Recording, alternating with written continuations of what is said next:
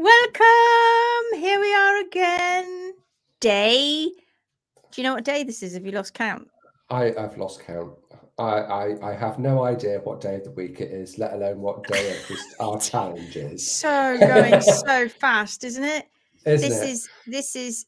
It seems like I get up in the morning and then I end up having this whirlwind, and then we're back again. And it seems just like it's happening just like that. It is. And then I was like, hello again. Well, we're not getting tired of it. Day 15. No. Day 15. 2 weeks we've been at it, Gary. Day 15. Oh my God. It's flown by. Hi, Sarah. Hi. Day 15. And God, haven't we covered a lot of subjects? Hi, Nikki. Haven't we covered a lot of subjects? Hi, Nikki. We really have. We've gone over so many subjects. Sandra, did you see that lovely review in the Phoenix group? Wasn't that lovely? By Monica, can't pronounce her surname. By Monica from Czech. And yeah, did you see that? How lovely is that? She said, the actual quote was, I paraphrase, I've learned more from the Phoenix group and these challenges than I've learned in horsekeeping in 30 years. Do you know that? It was so lovely written as well. I know, right? I don't know whether I was a bit wussy this morning, but I had a tear when I read that. It was lovely. It was lovely. Yes, Sandra says she did. She did. It was lovely. Hi, Toya. Toya's here tonight. She's got the night off. She's on. Dom's disappeared. I expect Dom's cooking. Hi, Vivian. Sarah says, Lindsay, I feel like I just saw you. You did. And I nearly missed it. There I am working, busy. And I looked up at the time and I went, oh. And because of my personality, I'm like, no, do it now. So, yeah, hilarious. So I've just gone live on the HM page. Hello, Elisabetta. Angie's here. Angie Medler, nice to see you. Lisa's here. Hello. Hi, pal. Hello from Sweden. Who's that? Is that Therese? Could be. Hold on a minute. Got a look. Toya says, oh, I'm waving. What am I waving for? Dom's here. He's done the cooking already. Well done, Dom. Sue Garvin's here. Susan Garvin. Hello from West Wales. Hello. And Sarah says, I ran inside to grab a coffee, mid-late yard. So now I'll take you to film the nets. I'm glad that we're spending the evenings with you. In my head, I imagine because when you put that video up earlier today in the Phoenix group, and I was looking at the topography of the land, and I bet you can just see water all around you. I mean, fancy living.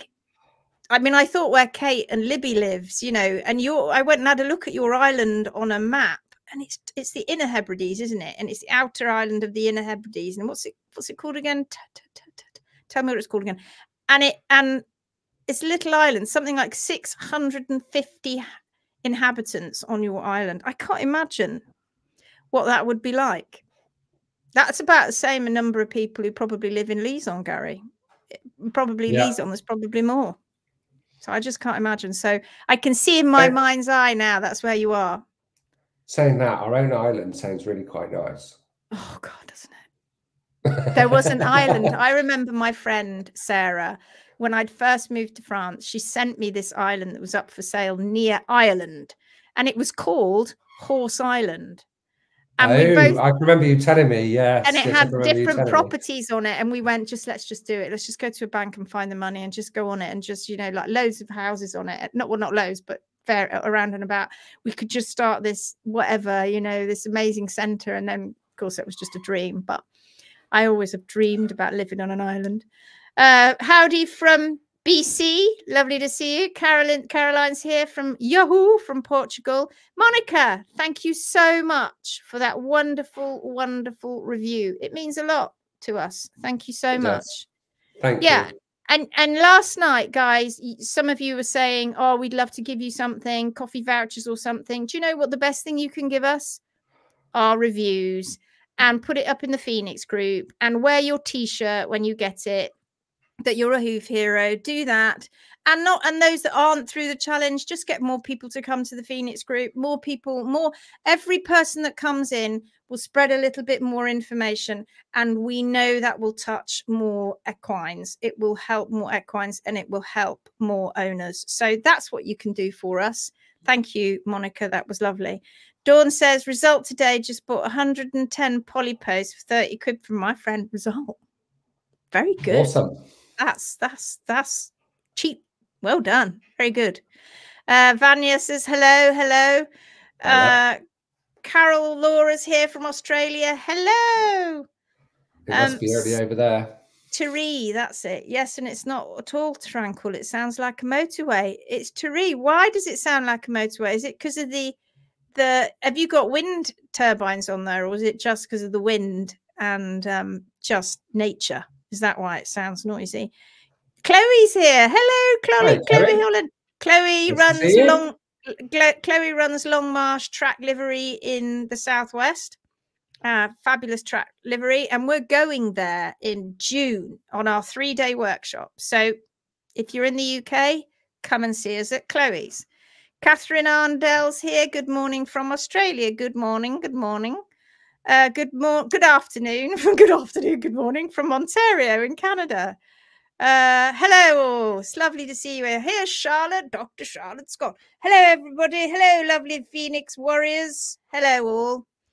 Hi Charlotte, says Sarah. Isn't this lovely? Oh, we're making friends. So nice. Hi guys. Isn't this nice? We're all making friends. It's so good.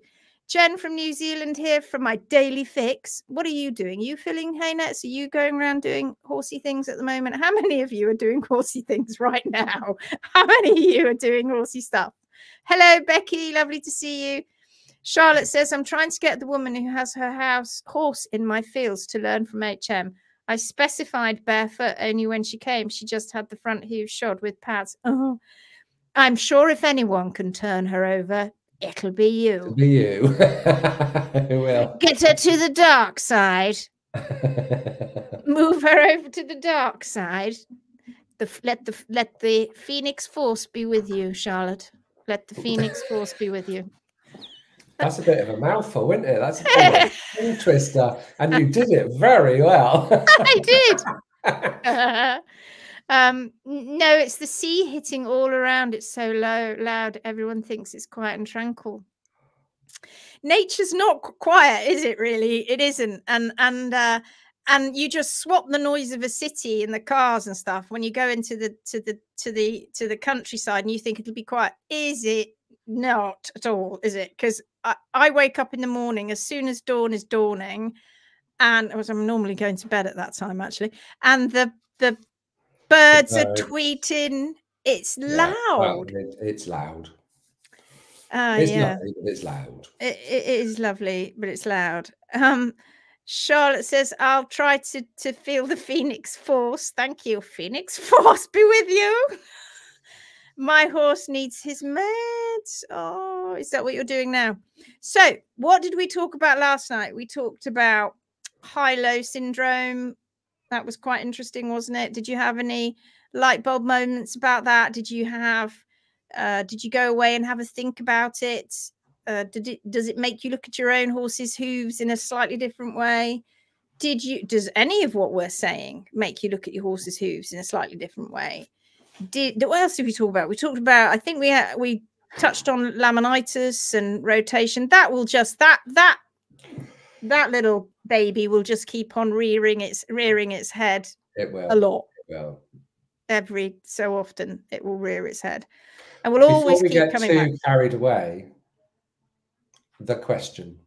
Oh, okay. We forgot yesterday, didn't we? We did. Your fingernails. So now you've had 2 days to go and research this, but I'll tell you something.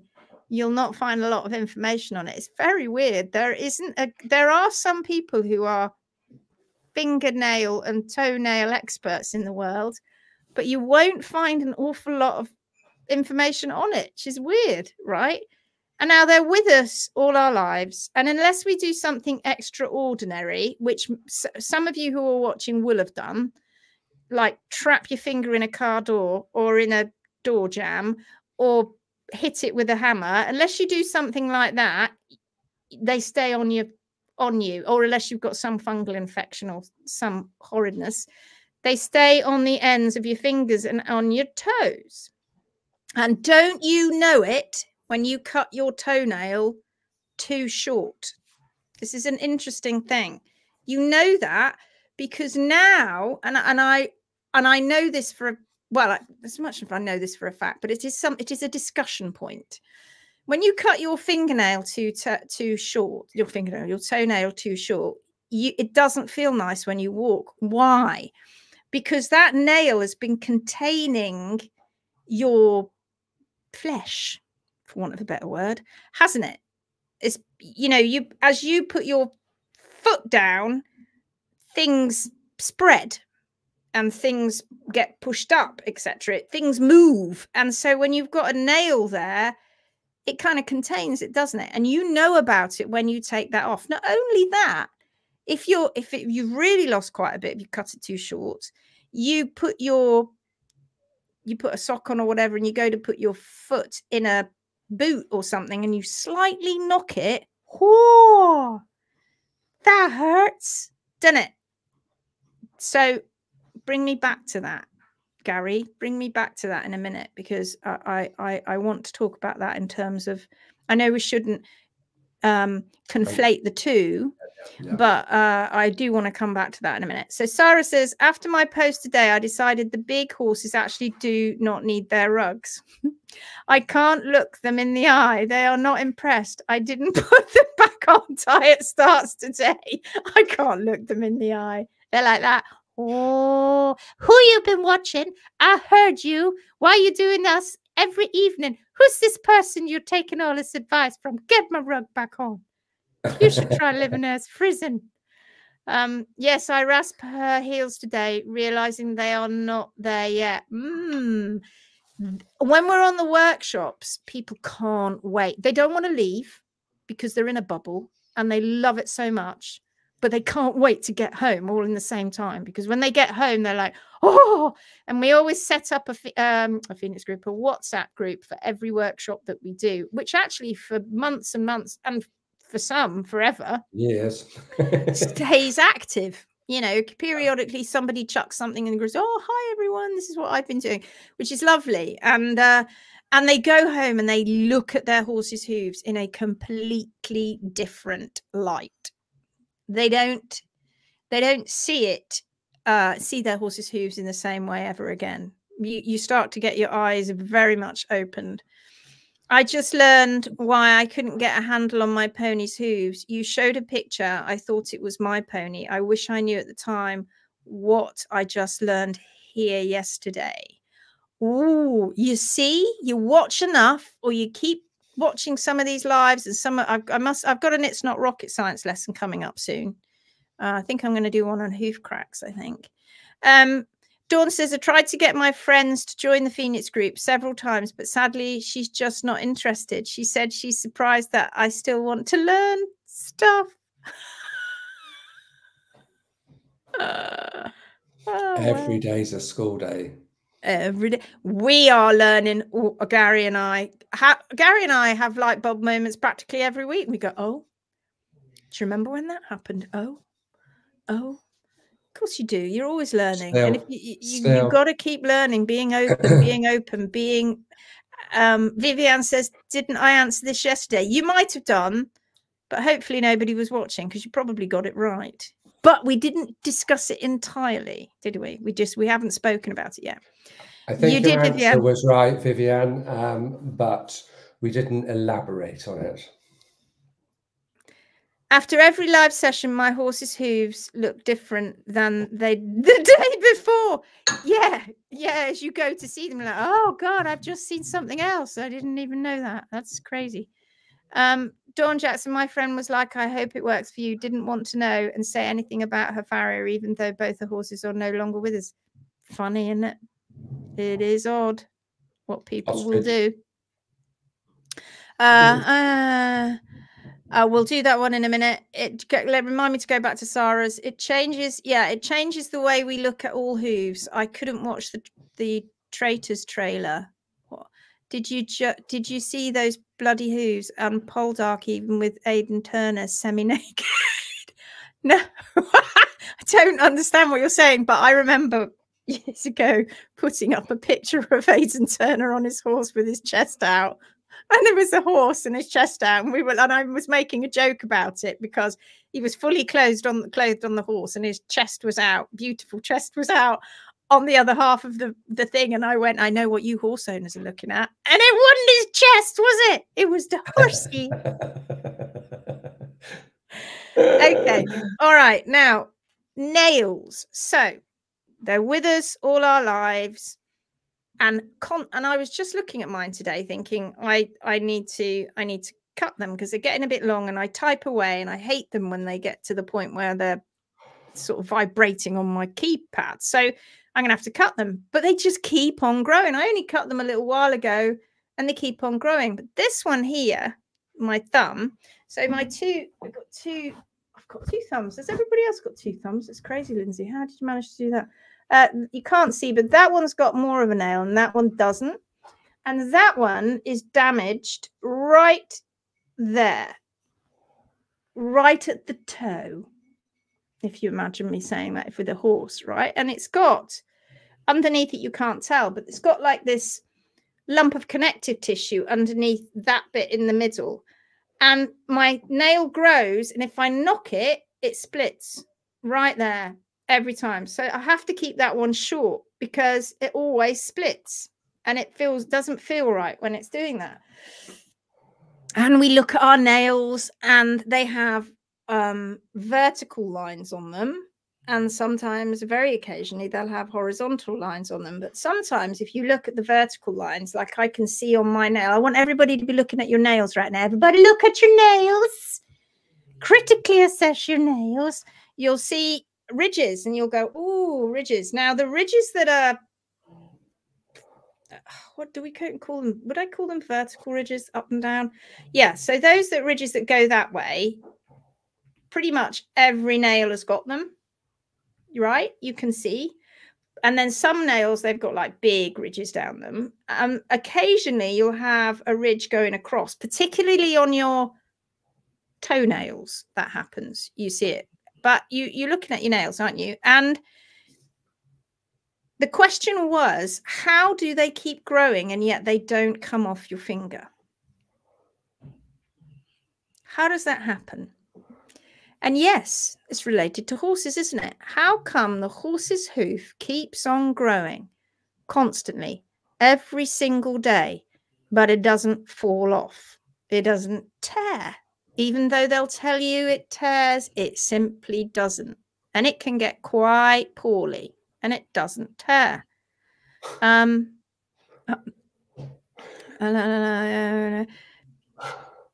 What's that? A lot of soil under my nails, but otherwise quite nice.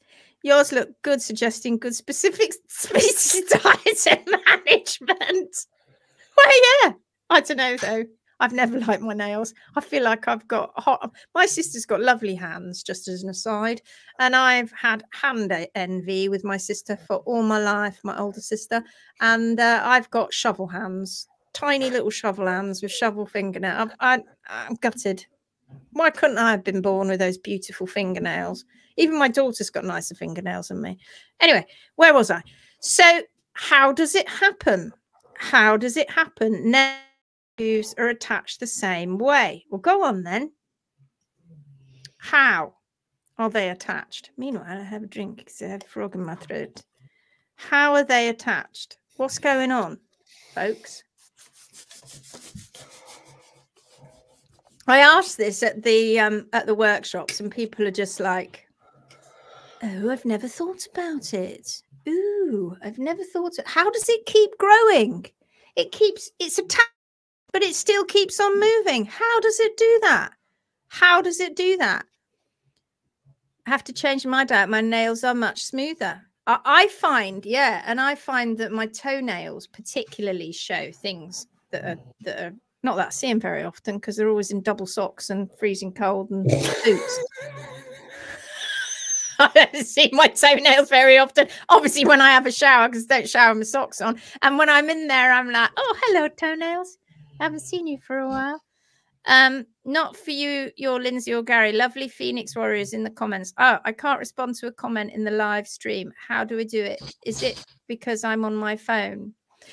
Yeah, probably. And we can't either. I can if I'm doing it on the public page, but I can't if we do it in a group. It doesn't let you do comments responding in a group for some reason. Maybe my nails are shit because I eat too much chocolate. Grace, you and your chocolate. Do you remember that massive, great big bar of chocolate that we gave you at the training camp?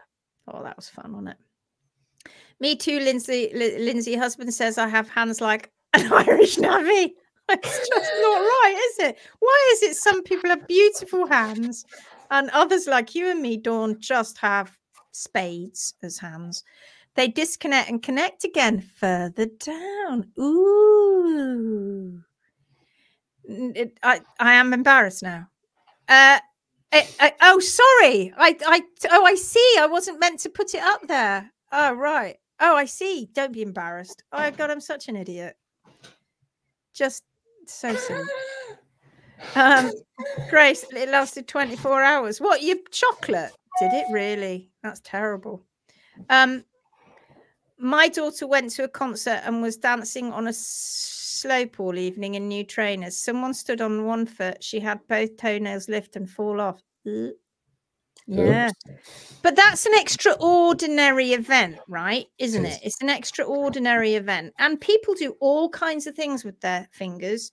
They are long and yet they don't rip off. People have very long fingernails, natural fingernails, and they don't rip off. People climb rocks and their fingernails don't rip off. You guys have horses. You're forever out there doing stuff and you don't rip them off. You know, people play the guitar and do it, you know, it's quite hard on that. If you've ever played a guitar, the strings are, I so want to play a guitar and I can't because I'm such a wuss because it hurts my fingers. And they don't rip them off because they are stuck and well connected to your nail bed, but they are continually moving along. And I'll put you out of your misery.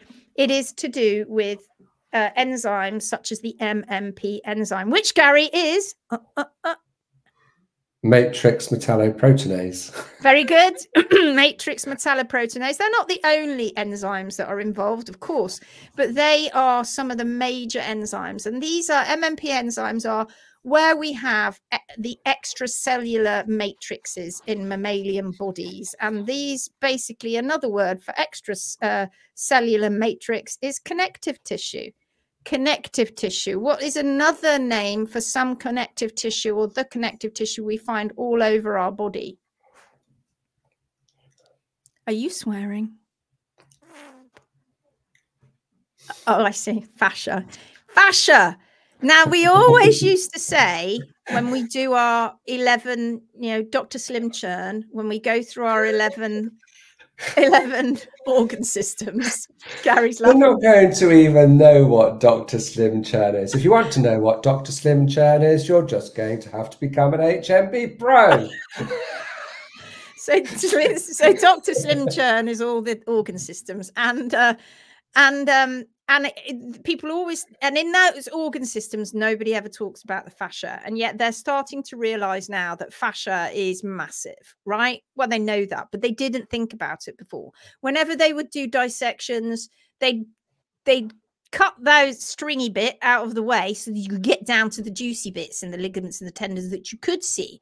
But all that sort of fine stuff underneath, they didn't want to look at that. And you've got fascia that's deep, you get deep fascia, and you've got fascia that's not so deep, that's superficial. And this is all over our bodies, and it's part of the extracellular matrix. And we've got it in our fingernails too, and horses have it in their hooves. And we all tend to think of laminae attached like this, which is correct, right? And this is the hoof, and it is coming, and this is the pedal bone. It has its laminae that don't move. And then you've got the epidermis, and it's continually growing down like that. So they're sort of going through, and they're connected. But in order for them to do that, it has to be a process similar to your fingernail, because they can't just let go, right? So these MMP enzymes go nipper, nipper, nipper tuck, nipper tuck, nipper tuck. So that's how it works. And it's a continual process that you can't stop, and it goes on all the way through your lives and all the way through the horse's life. It is something that is just happening all the time. But in between these laminae, there's connective tissue, right? And that connective tissue is in a matrix. It's going in all sorts of different directions. It isn't just these laminae that are so incredibly attached to each other, and the way that they intermingle between each other. It's not just that. It's also all the connective tissue. Gets out of the way, cat. It's also the connective tissue that everything's connected to. And that is your fingernail too. So all the time, you don't even know that it's happening. You have a base to your fingernail, and you have a matrix base, and that fingernail is being produced all the time. That horn, in a very similar way that it's being produced in the horse, where you've got the keratinocytes and they're being pushed all the time, pushed down your finger, and they get exposed to the air, and then they keep on going until it gets to the end, and some people go and bite it off, don't they? And that is a continual process. And up at the top there, we've got a cuticle, that rubbery kind of textured sort of, it's like skin, but it isn't, because it's a kind of horn. And that is to protect your horn, your nail, to skin line, that bit there, which women, in fact, I was doing it earlier, might push back. I think men do. Gary's doing it right now, right? To try and vain attempt to make my fingers look longer and more glorious, which is never going to ever happen. And so that cuticle, we go in, we have a bath, right, with the cuticle, or we go swimming, and it sort of swells, doesn't it, with water, and it gets all sort of white and obvious, and you can really see it. Well, if you think of the comparison between that and your horse's hoof, it's very, very similar. There's a similar biology that's going on, and even more so. And that's why I was talking about these vertical ridges in your nail, the lines that go from the top to the bottom, and they're quite evenly spaced. That's because your nail is sitting on something similar to how the lamina are shaped, because it's shaped sort of like a corrugated iron, if you know what I mean, when something is corrugated. And that corrugation is there because it's to increase the surface area, isn't it? Increases the surface area. If you can increase the surface area on something where something is bonded to, it's going to be bonded even tighter, right? And that is how your nails grow. It grows through enzymes, nipper and tuckering, and it just keeps on growing. It's attached on this through this extracellular matrix of connective tissue that is cutting, is releasing and gluing, releasing and gluing, and it just happens over and over and over. It's just it's happening now, right? It's weird, isn't it? We're sat here now, things are going on in our body. It's like we're not in control of it. It's weird. It's like, stop it, stop growing. It's all happening everywhere in our body. Things are happening all the time, and that is the bit that people forget when it comes to understanding hooves, because they talk about physics, they talk about breakover, they talk about bringing it all back because of this, that, and the other. And they've forgotten that the hoof is an incredible biological structure. It is a biological feat of engineering of which no human could ever replicate. And yet we feel the need to get in there and do things to that incredible biological feat of engineering.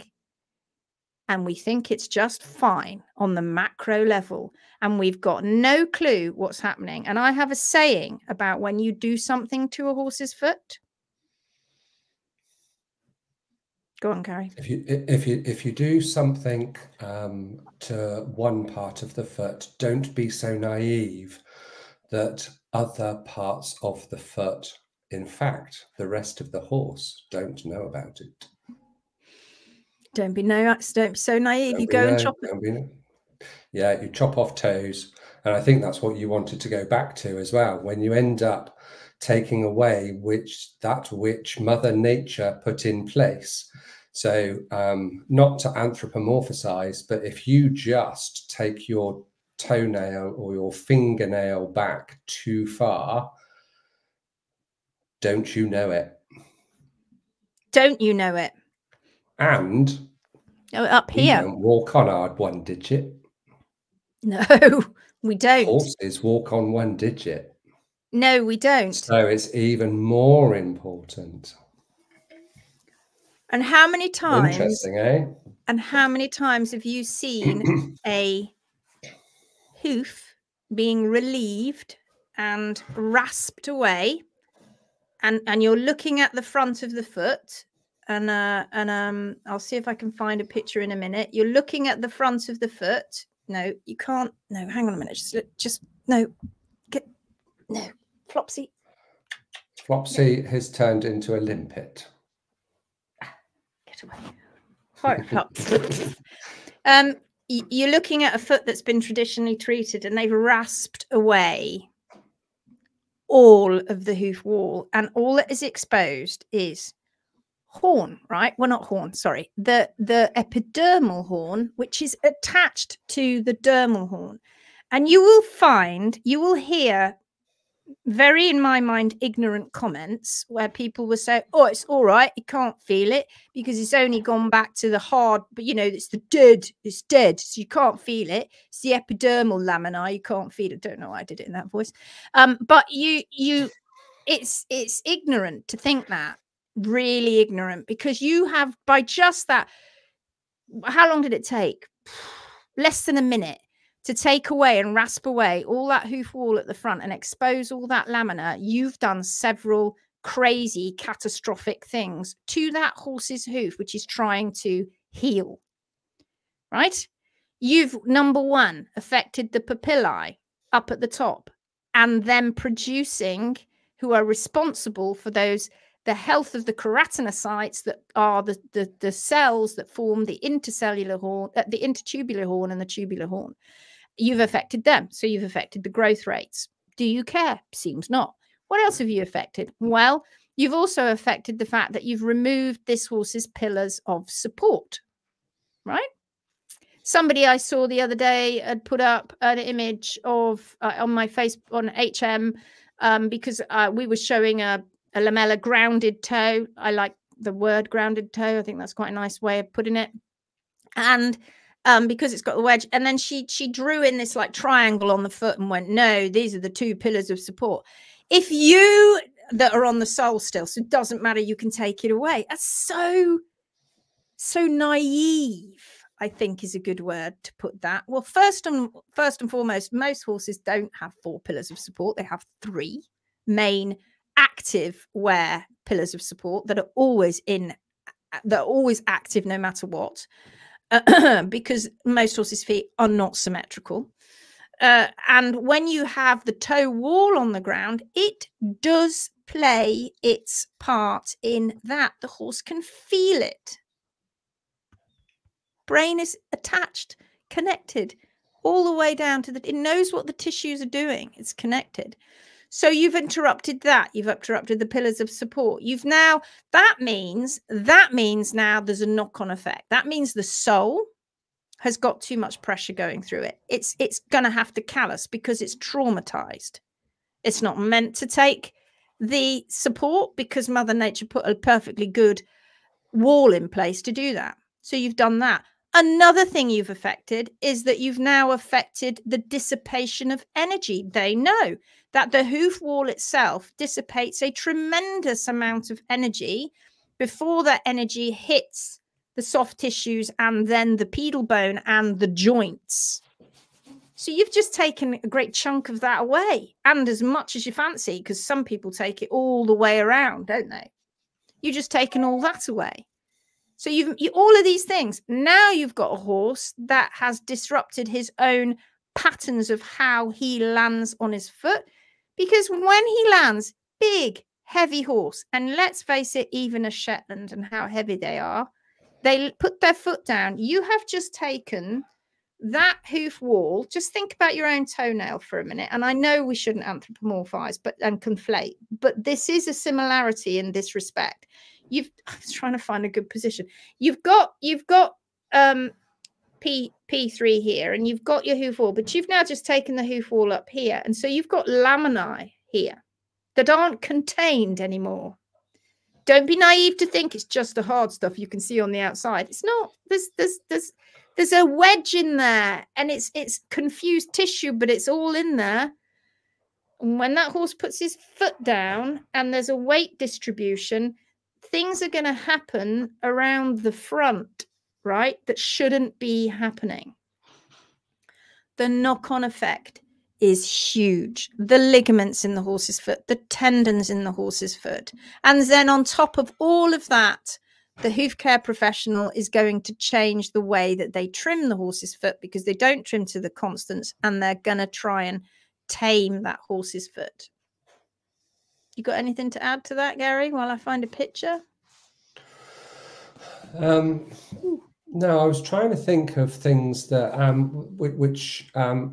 to highlight the importance, perhaps with slightly different words, for the importance of the hoof wall being able to touch the ground. Obviously, as long as it hasn't been mechanically removed, you can't just trim the foot shorter to make it get there quicker. It's almost that it needs that restorative stimuli is what I came up with. Restorative stimuli? Stimuli. So the stimulation from the hoof wall touching the ground helps to restore that hoof back to health.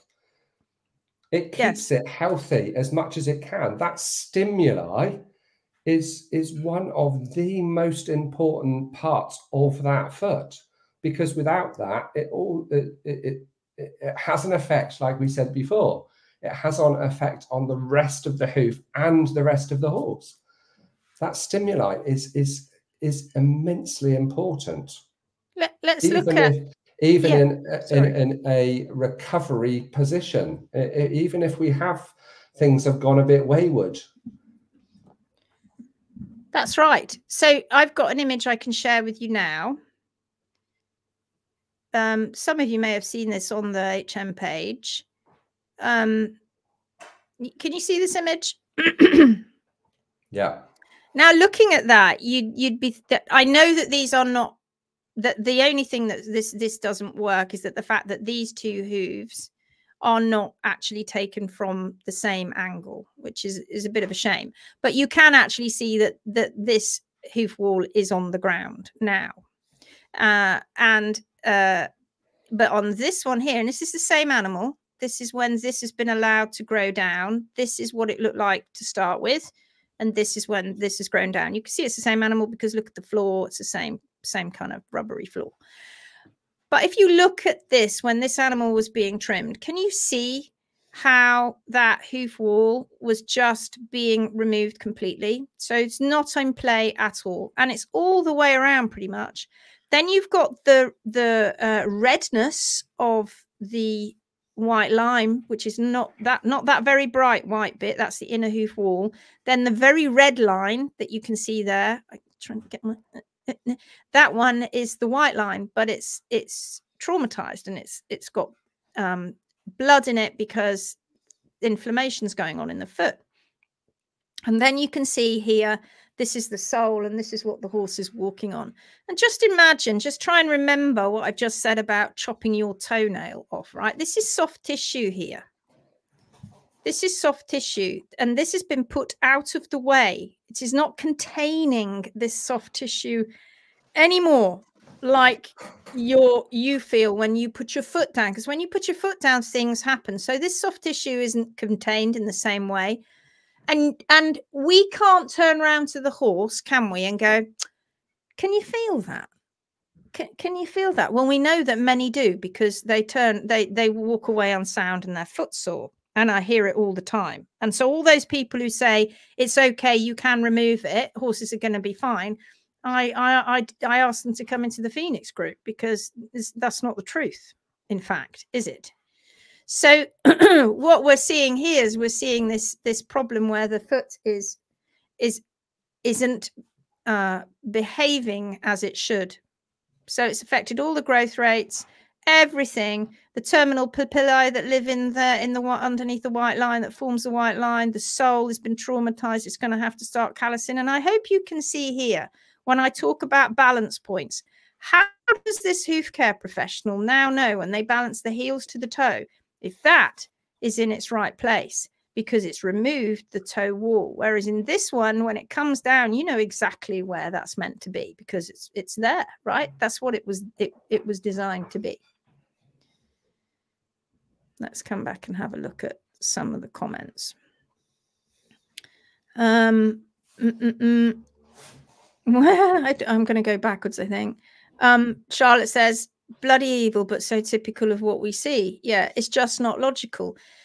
No, it isn't on a biological basis. It really isn't logical, but they think it's logical on a physics basis. And what they seem to forget is that straightforward physics doesn't necessarily apply the way we think it does to living organisms, because organisms do things that physics says that's not possible, but they do it all the time. A bumblebee is a good example of that, with its diddly little wings. And oh God, stag beetles. Have you ever seen a stag beetle, the way it flies? It flies upright. We get a lot of them around here, and we call them a certain name, which I'm not going to tell you what they are because it's not politically correct, but we call them a certain name, and the kids have grown up and they're like, oh mum, it's a, and we always joke because we're saying to the stag beetles like, don't laugh at me flying like this, I can't help it, at least I can fly and you can't. But it defies the laws of nature, the laws of physics. How does it do it?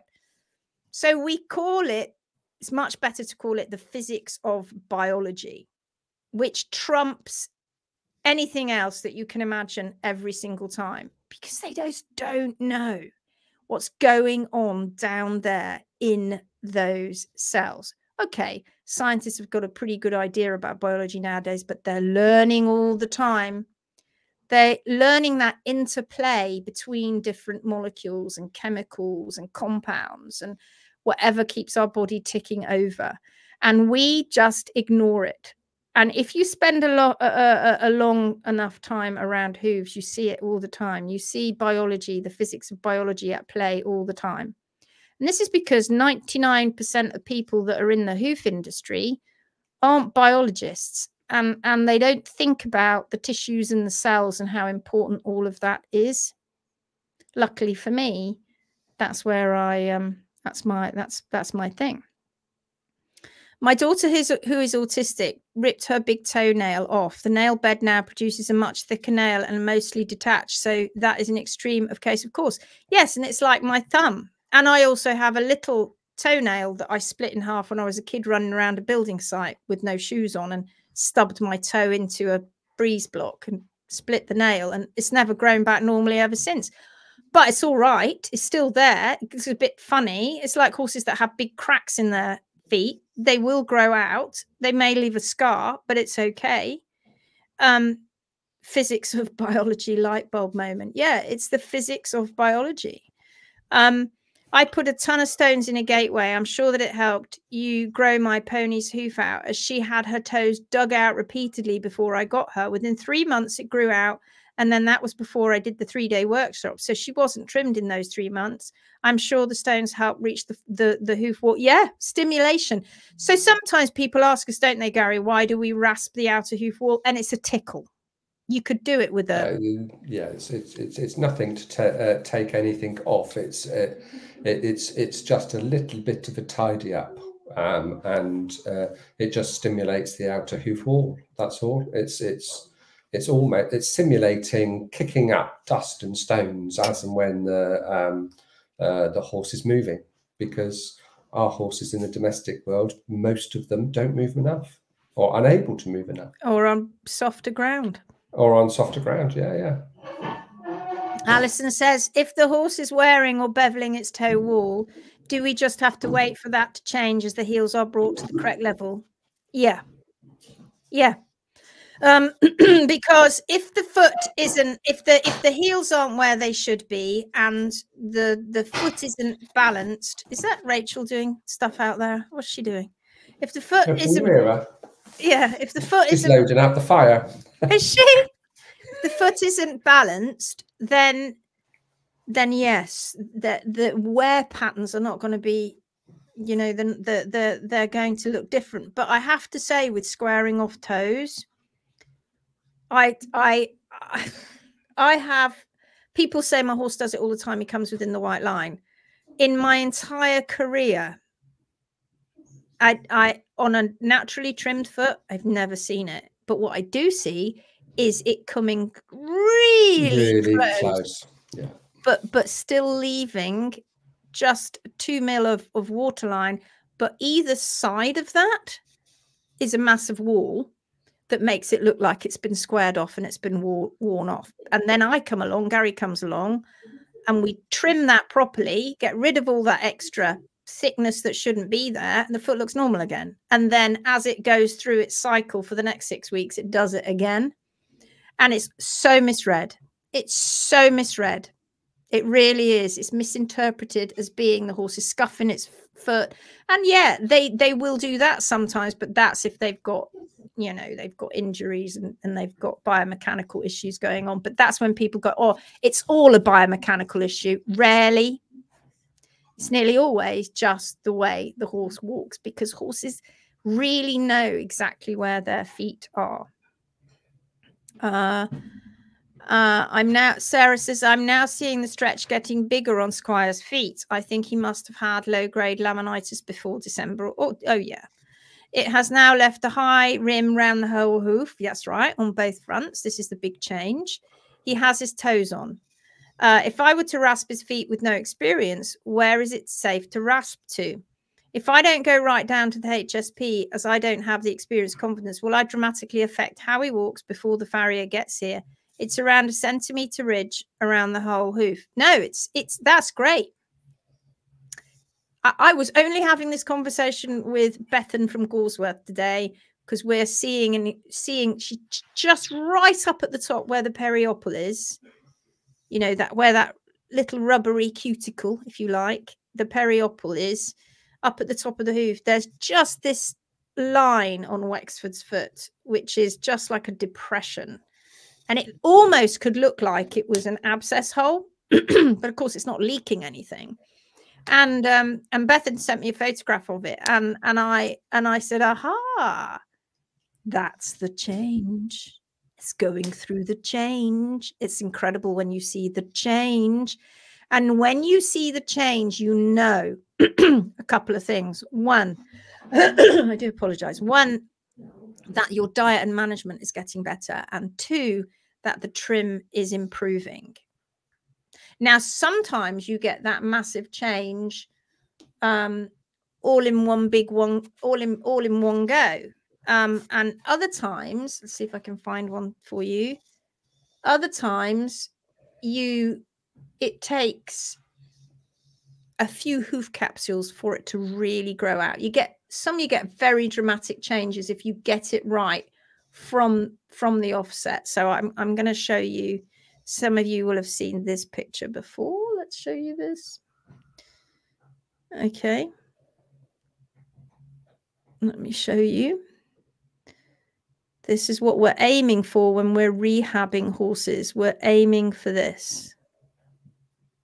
Can you see?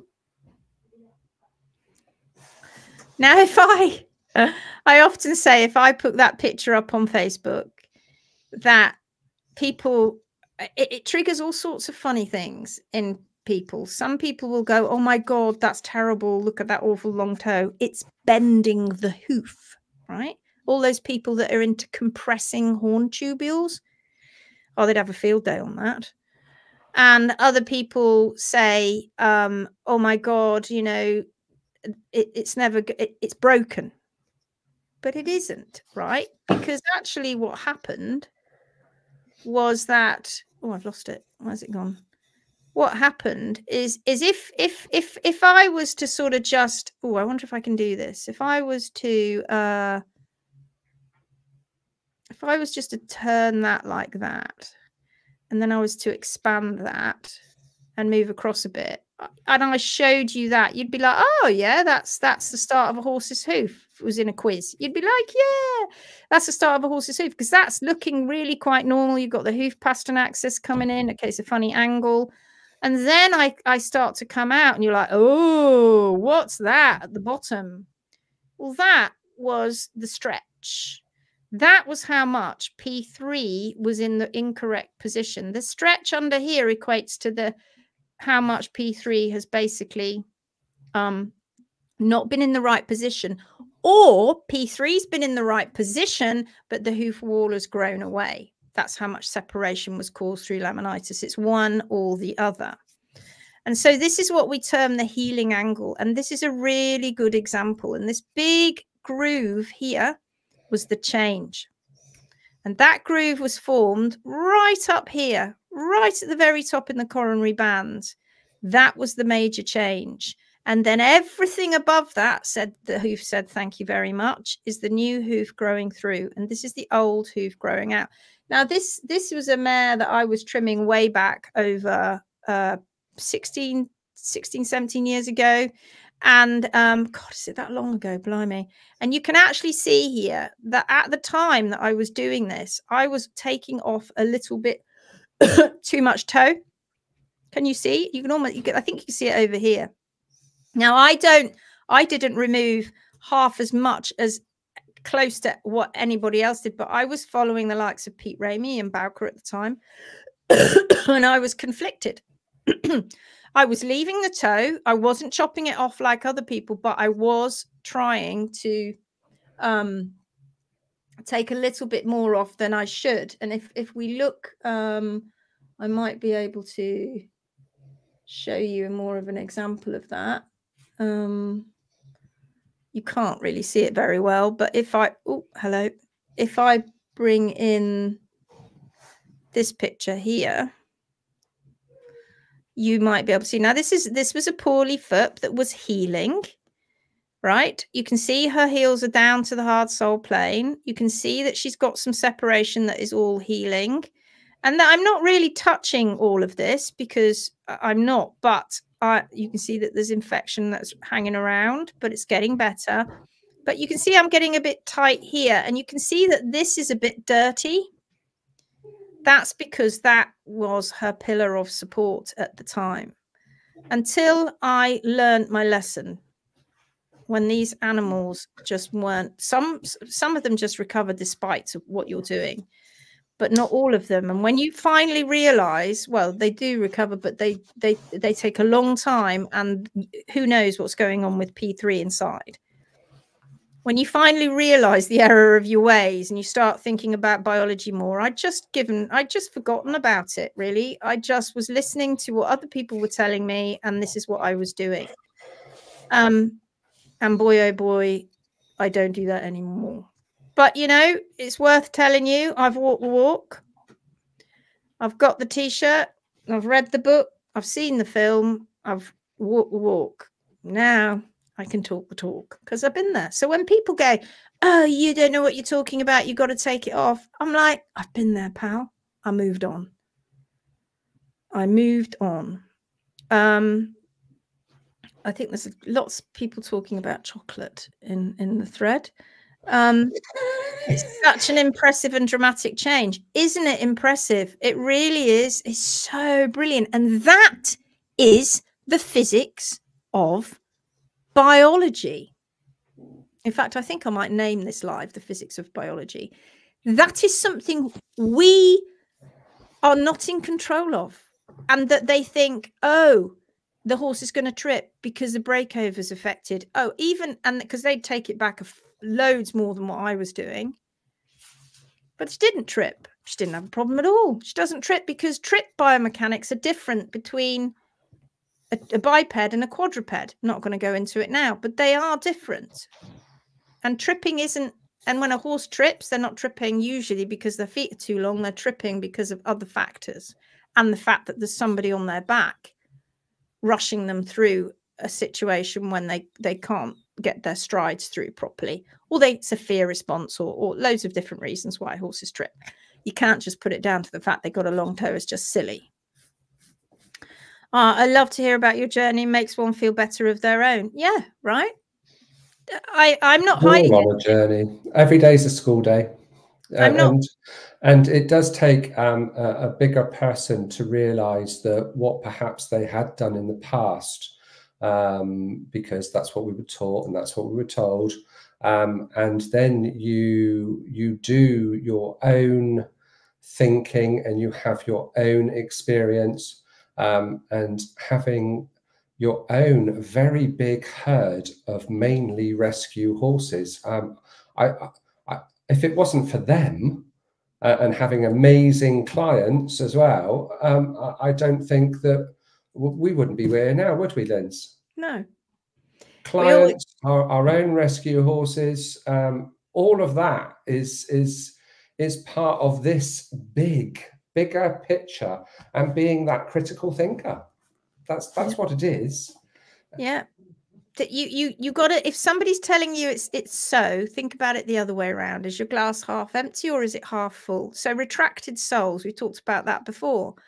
When they go, oh my God, the soul is sunken down. It can't do that. It's physics and biology says that you can't do that. It doesn't. It's not made up like that. It's not got that fatty tissue that can just, you know, be sunken down. It's just like vacuum packed. It doesn't happen. But you're looking at it the wrong way, because what you should be looking at is all the callus material that's around it, making it look like that is what has happened. And there was an interesting comment on the group, and Deborah Norris, who I don't think is watching, but Deborah Norris is a follower of ours, and I think she lives in Scotland, and she's like super bright IQ, because she was something to do with she's a physics engineer, and something to do with space and all that sort of stuff, I think. Anyway, super bright person, and she is a massively independent critical thinker. And so this girl had put up this comment about Bowker, and how Bowker had said that how you have to remove the toe wall, that it's okay to remove the toe wall because there are more laminae. He found that there were more densely populated laminae around the toe region. And so by removing the toe wall, you're going to either A, alleviate that, or B, it's going to be okay because they're, you know, they're densely populated. And so that's why it's fine. And she'd read that from Bowker, and that was that.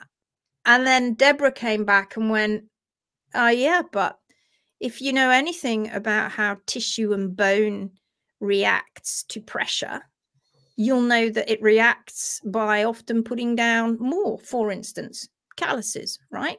It puts down more. That's how it reacts to pressure.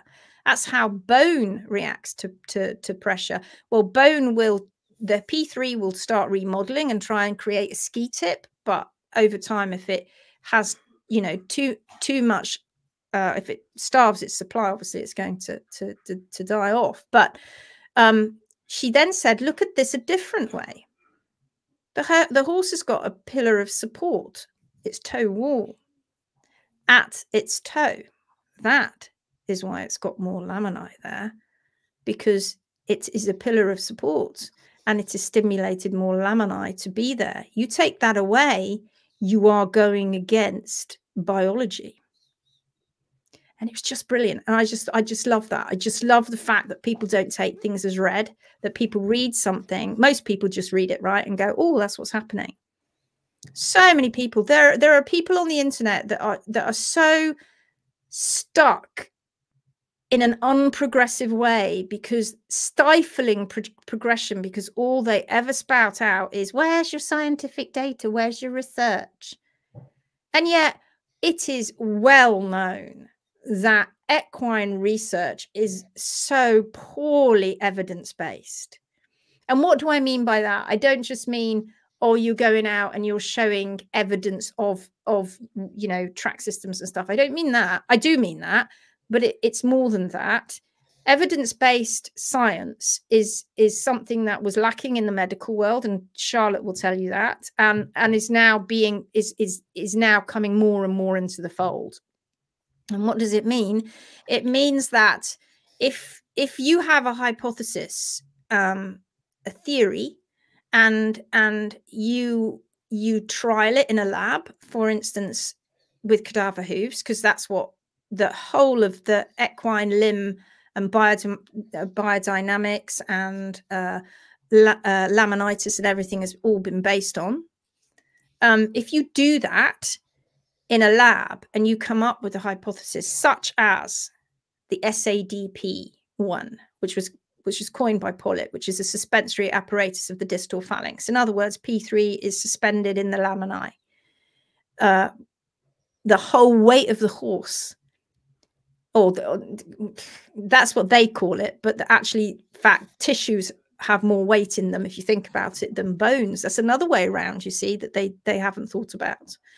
But they say that the whole weight of the horse is suspended by these laminae that are holding the horse up. Now, there's connective tissue in there, but that connective tissue is not like ligaments and tendons. It does not anything like it, but they're saying that it's suspended by that. So that was it. That was what they said. They've then failed for the next 40 years. Well, he coined that around about 25 years ago, I suppose, something like that. But then they failed from then on and before, because they have tried to replicate it. All right, give a horse an overdose of oligofructose, we should see rotation, because the laminae fail. They don't see it. And they're like, oh, boo, that's not right. Let's try it again. Let's try it again. They're going through trials at the moment, and they're not exposing these trials, and they're not public. But I know they're going on, where they are trying to induce supporting limb laminitis, e.g. rotation. God knows, I don't know what they're doing to these animals that they treat like lab rats, but they're probably doing stuff that is not very ethical, like tying one leg up and forcing them to stand on the other, and then filling them up with oligofructose and stuff like that, which is highly unethical. I'm just supposing that's what they're doing, but I'm pretty sure that's probably what they are doing. And this isn't evidence-based science. Evidence-based science is going out into the field and testing your theories. That's evidence-based science. So you go out and you test your theories with loads of animals. So in the medical world, if you're starting to develop a vaccine and in the lab you see this vaccine working, right, you then have to do evidence-based studies to see if it actually, what effect it's going to have on the human beings. And we all know that very keenly, don't we, after COVID, when they didn't do their due diligence, and they didn't do it for long enough, because it takes a long time to do these studies and to see the effect it has on all different people, and people in different stages of their life, and pregnant women, etc. They didn't do their due diligence. And so what we have nowadays, and they were warned about this, is that we now have problems. And I think there's no doubt about that now. It's not disputed at all, is it? Everybody knows. But that was just down to evidence-based studies being truncated and not being done long enough, because they were panicking, because they wanted to get it out into the big wild world. Well, this has never happened in when it comes to laminitis, and when we deal with horses' hooves. They come up with theories, but they don't go out and have the real data that shows that this is so. So, for instance, all over the internet a few days ago was the picture of the shortened hoof with a ruler from the apex of the frog to the what used to be a wall there, but it completely been removed, so it was just sole. Now, remember everything I've told you tonight about the physics of biology. You do something to the one part of the foot, do not be naive to think that the rest of the foot and the body don't know about it, because they do.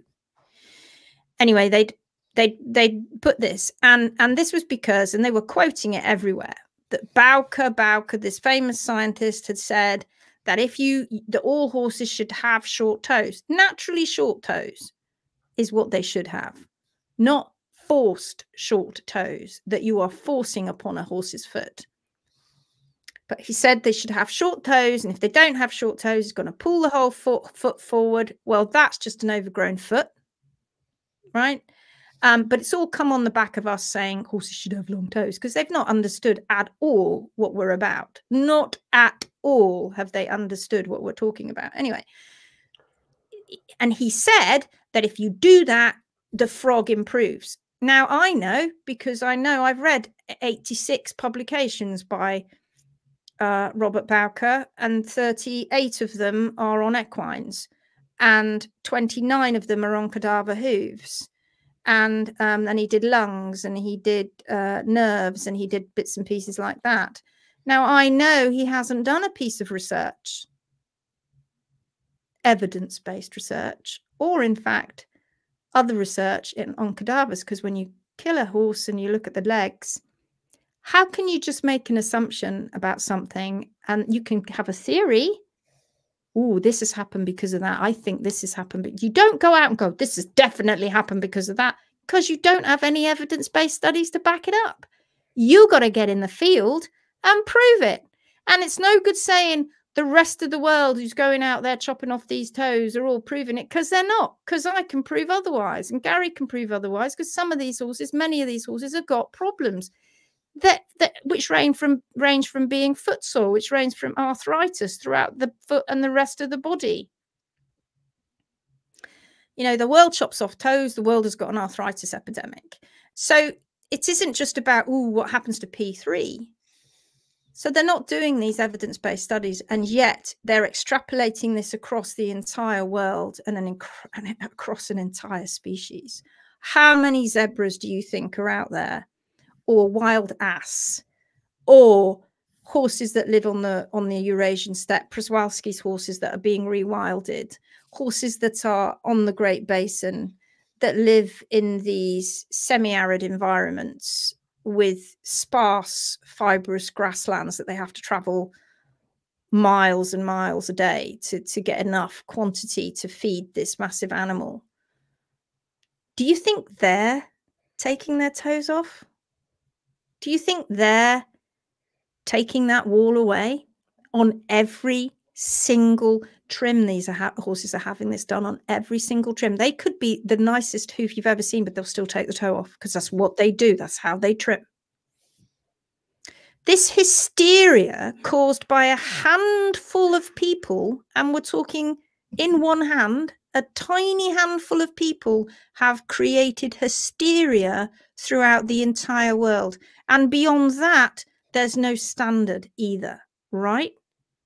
Because somebody put up on that page, oh, what do I measure? Is it 40 mils or 20 mils? And the answer was, well, it's just different with each horse, but somewhere along that. What? You come back, the quote was, I think from Bowker, people should stop being afraid and need to come back into beyond the white line. What? What? He's meant to be a scientist. Have we forgotten the physics of biology just because you're talking about, you know, physics, and that's going to improve frog health? Wow. Okay, so it has no effect on the papillae, no effect on the hoof wall. It's traumatizing the sole. It's traumatizing the papillae and the sole. It's okay. compressing the horn tubules in the sole, which we've seen time and time again when we have looked at these things when we have looked at cadaver hooves. You've got to do evidence-based studies. You've got to get out there and prove your theory. Do you know what we do? We prove our theory because we're doing it the other way around. We have lots of evidence. Have we got it published in an all-boys journal? No. Why? Because we'd never even get in anyway. We wouldn't get in because we're nobodies, and we wouldn't get in. And we've not been funded. So no, we wouldn't even be considered, but that's okay.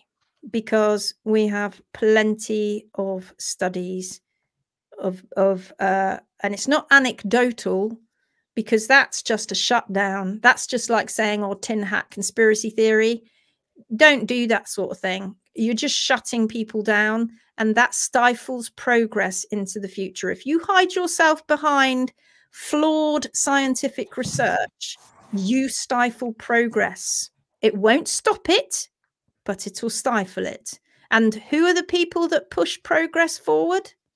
The people right on the fringes, the people right on the outside, the people who are willing to keep pushing forward and show their evidence-based studies, not the people in the center, who are all the people who are relying on funding, who have different agendas, not those people who go, don't want to know unless it's written in a paper. That stifles progress. It won't stop it, like I said, but it stifles it. And these people on the outside that are on the fringes, who get stones thrown at them, gradually, they start to win over. And I want to leave you, because we're going to go now, with a quote. Is this our favorite saying, Arthur? Yeah, which I'm sure everybody knows. I'm sure everybody knows. If I can find it. I might I've got it if you can't find it. I just want to find it on through. Have you got it online? I just want to show it. Oh, here we go. I think I've got it. All right, okay. Okay,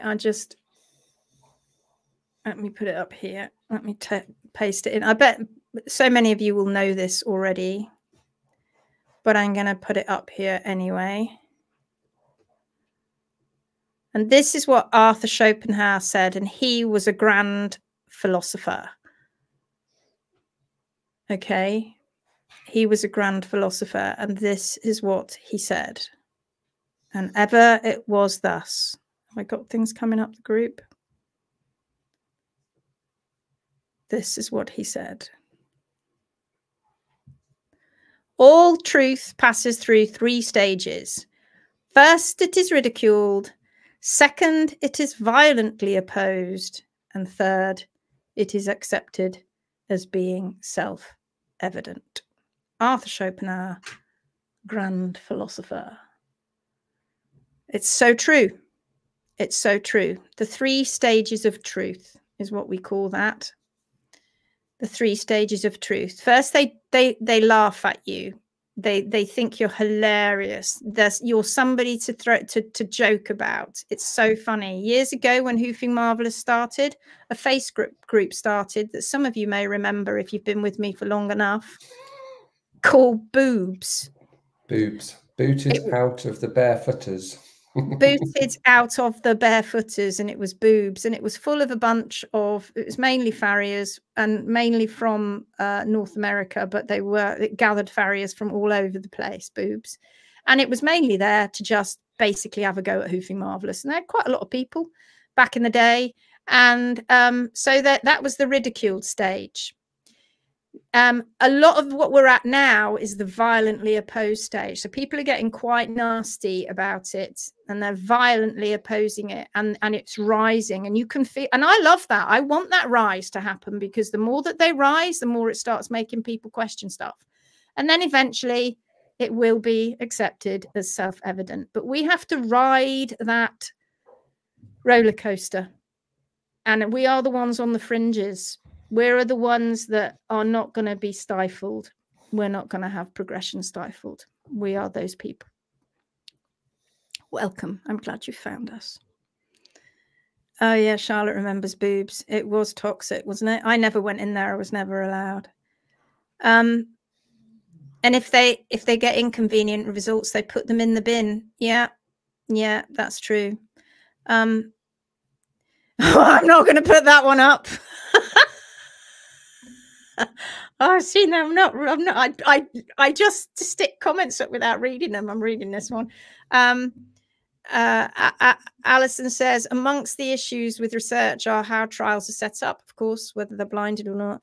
Big enough numbers, avoidance of all causes of bias, which they can't do, and they never, ever, the variables are intense with horse research.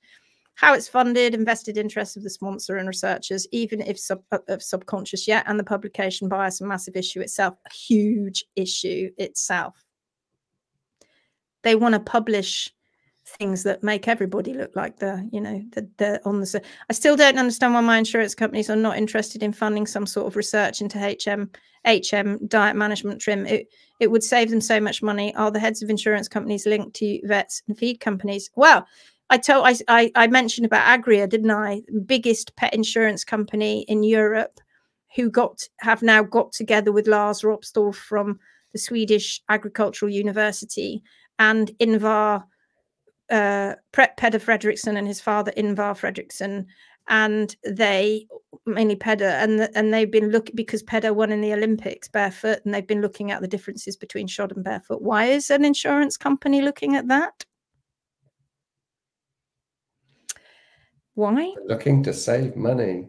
Because they want to save money. And how are they going to save money? How much money do you think they're spending out on tendon and soft tissue injuries caused by horses that are competition and sports horses that are shod because they're terribly compromised? A lot. So why are they funding this research? Because their premiums will go up if they're shod. If they're shod. So if you're barefoot, and because they're spending so hand over fist, if you're barefoot, it's going to, your premiums won't be anywhere near as high as ones where if you shoe your horse, that's your choice, but you have to pay a little bit more because you're more of a risk to us than that person there who's barefoot. Peder isn't a risk to us. All you other people that are shod are a risk because you're more likely, I'm going to say it's definitely going to happen, but you're more likely, and it's all risk analysis when you're talking about insurance companies, you're more likely to be the one costing us money. So you're going to have to pay through your teeth for that, pal. You want to shoe your horse? Fine, we'll insure you, but it'll be more money. So yeah, it's happening. It's happening. Science is essentially human beings trying to understand nature. I tell you what they forget though, because science is basically observation. It's just observation and making assumptions on observation. I think we've had questions, but I've missed so many because I've been yakking on as normal. Living with numbers, politely said, or numbers of compromised equines is such an eye-opener. 21 at our centre, and it's eye-opening on every level. Yeah. When people have 1 or 2 equines or even 3, you become quite obsessive about those equines. My suggestion, and Gary and I always say this, get a few more. Get a few more. You can't obsess over them all. And then you want to do what's nice and easy and simple to keep them happy and healthy. And you make it as easy as possible because you can't obsess. Anyway, hope you enjoyed that. Yeah, money talks and influences behavior. It does. Finally, but the barefoot trim has to be right. You know, yeah, like I said, we're at base camp. I hope we're just arriving at base camp. Charlotte says, brilliant as ever. Thank you very much. Thank you so much. And so are you. I love you. I love you. I wish I was there giving you a big hug right now, having our tea brought out on a tray. And a bit of cake. With Jenny's cake. It's putting the world to rights. I miss those days. All right, my lovelies. I hope you enjoyed that. And yeah, go back and watch on YouTube if you missed them. And if you want to watch them again, they're all going up YouTube. This won't be up for a couple of days, but they are going up day by day by day. God knows what we'll talk about. If we missed your questions, you'll just have to come back tomorrow and try again. Simples. Okay, let me think of a question. Gary, can you think of a question quickly? Oh,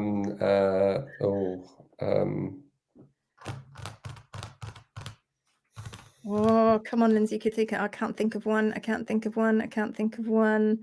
Oh, I can't think of one. I'll have to write one down for tomorrow night. I can't think of one right now. I'm too tired. I'm tired. I didn't go to bed till 6:30 in the morning. Please don't let me do that again tonight. I need to go to bed early. All right. I love you all. We love you all. Thank you for joining us. Thank you for being a Phoenix warrior. Keep on going. Day 16 tomorrow. We can do it. Take care now. Bye-bye. Bye.